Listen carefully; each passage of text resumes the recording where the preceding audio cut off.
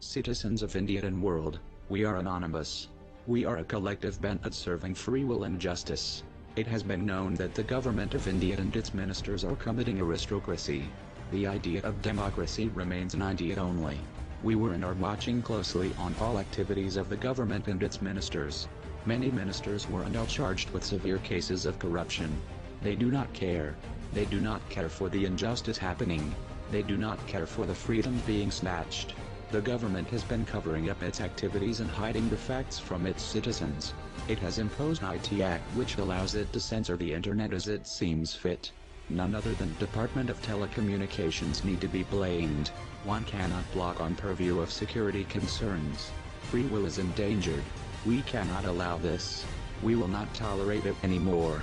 We will retaliate, even if our methods may not seem fit. We won't stop. People should not be afraid of their governments. Governments should be afraid of their people. Our idea is of a truly free nation, and an idea cannot be killed. An idea cannot be hidden. An idea cannot be censored. We have successfully compromised the security of many government websites, as a means to show our aggression against the injustice. You can rest assured that no harm will be done to any of the sites. We won't stop until our demands are met. We want all corruption-charged officials to be punished severely. We want the right to freedom of speech to mean more than words. We want order to the chaos of democracy.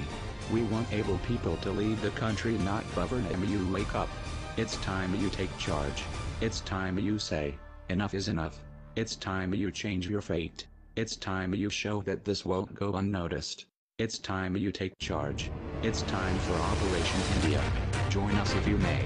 We are anonymous. We are legion. We do not forgive. We do not forget. Expect us.